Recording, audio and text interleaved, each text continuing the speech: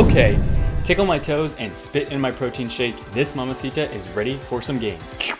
As discussed in yesterday's update, Bitcoin held this critical line here and absolutely had a massive bounce to the very top of this. You can see this here on the 4-hour chart, and we can actually show it on 1 hour as well and get into the TA. What is going on with these charts? Where does this price want to go? We're seeing some overhead resistance now right at the top of this channel, as we talked about in yesterday's update. What does it mean? What are the next moves, guys? It has been fluctuating throughout this channel, and it's very important to keep in mind what that means and to be aware of what the next moves for Bitcoin could bring. Altcoins across the board are popping off and going absolutely nuts. Is this a sign for things to come? Is the alt season here? Is Bitcoin here? Is this really just the beginning? And Bitcoin, for the first time since October 26th of 2019, is testing this area right here and might actually be setting a higher high on this chart. And in fact, Bitcoin did break that higher high, but it has not held just yet. It is currently basically teeter-tottering right there. Is this move going to push us up, and are we going to have a nice burst of movement, or are we going to be pushed back down, guys? So much to talk about in this episode. So guys, kick back, take off your shoes, order a pizza, and slide that piping hot cheese down that tube. Guys, let's get into the video. Wow, what's going on, everyone? Welcome back to another exciting episode. Today, I'm sure you know what happened. This is huge, and we want to talk about what this means for Bitcoin price, guys, because as you may know, this continues to get exciting. And one of the most important things that I think we have to mention here is that when we mention the most bullish scenario in these videos, so far, guys, this is actually unprecedented. For the past 2 months, Bitcoin has basically just obeyed what these scenarios are, and they keep going to the most bullish scenarios. Because as you guys may know, there are many scenarios that Bitcoin can do, but in fact, so far Bitcoin, for weeks now, Bitcoin has hit the targets of the most bullish scenarios. And guys, you can see that on the chart is absolutely climbing. So we have so much to get into today. You guys, so exciting stuff. So guys, if you want to make sure to enter these ledgers, in fact, when we hit 20,000 subscribers, we're about a little less than 300 subscribers away. We'll give another one of these bad boys out. So depending on when that happens, it could be, a few days from now. It could be even longer than that. Wow, this is so exciting. Nobody really knows. Okay, very exciting stuff. You guys, all you have to do to enter to win this ledger is leave a comment below. And if you guys are new, make sure to leave a like, make sure to leave a subscribe, turn on post notifications, ding that bell. And this will be the first video, in fact, for this particular ledger, actually. So we'll do that. This will be the first video for this ledger. And then whenever we hit 20K, that is the day we'll do the video to give this bad boy away. And as well, my brothers and my sisters and my cousins out there, we are going to be uploading this exciting video soon about some of our favorite altcoins on the join thing here to our tier 2 members. Very excited about that. Try not to talk about alts too much in these main videos here, but that is exactly what I want to do specifically in this upcoming video. I'm very excited in putting together a lot of information and going to be sharing with you some very exciting alts that I'm extremely excited about and have been extremely passionate about. You know what they say, if you can't beat them, join them. And if they won't let you join them, then spit in their milk. Guys, let's get into this update. Guys, so this is absolutely crucial. Now, yesterday, you guys might have noticed, we posted a video yesterday talking about a few things, but primarily the main point of yesterday's video was picturing this, okay? This ascending channel here that Bitcoin has been blowing up into, and these parallel lines that Bitcoin has clearly been abiding by. Now, as of this morning, actually, right around about 10 a.m. here on the East Coast, we got a massive bounce here. Okay, and look where it went all the way up to, the very top of this channel. Yet again, confirming the market structure here of this upwards channel right here. Okay, now as of today, because this just shifted into the next daily candle as of about 45 minutes ago. Okay, as of right now, we have a little indecision here. So there are really some scenarios as this candle has just begun. We're not even an hour into this 24-hour daily candle. We have the potential to check up here and continue and climb up to this 10.5K level or come back down to this 9.9K level. Now, Bitcoin has done this before, but this so far has reminded me of something that we've seen back here when we had this first burst here, and we kind of teeter-totter around here. A few days kind of bounced around, and then we found some support, blasted back here after going down for 2 days, consolidated for a little bit here, and then pumped its way up. Okay, and we actually have to transition to a shorter time frame chart so we can illustrate that, because that did happen back around January 10th, 11th, and 12th.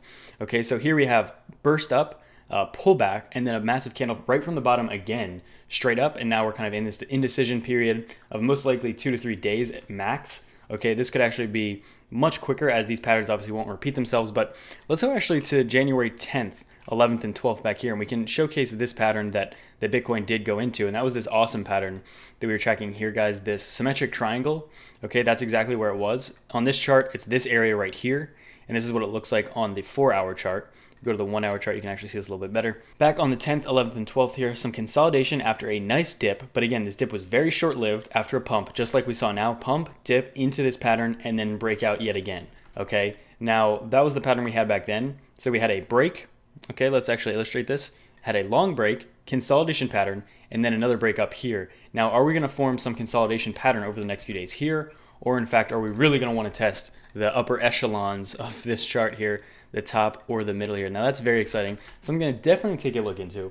Now before we continue this chart, guys, I want to actually draw your attention to this. Guys, altcoins have been absolutely dominating. Altcoins have been popping off across the board.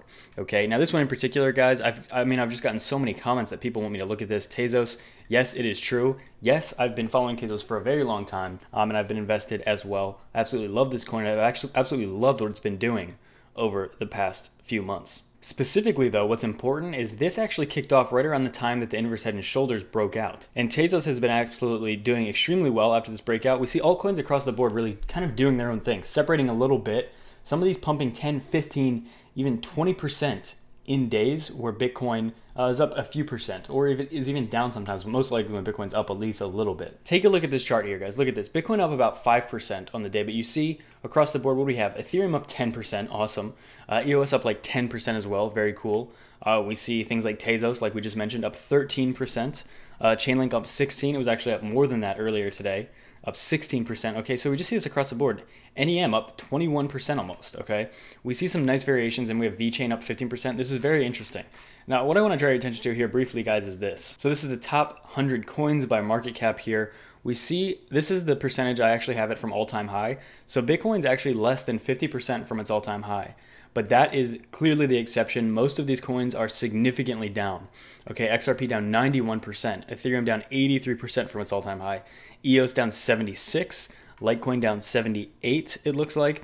Look at that. Now let's go down and look at some others. Cardano down almost 95%.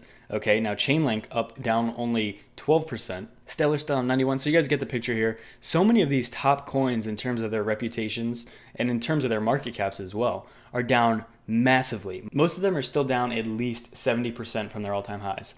Okay, now with this coming bull run is one of the things that I'm trying to insinuate here, that these coins will, at least reach their market caps, their previous all-time highs. Yes, I do think that that's going to be the case once we actually get some momentum.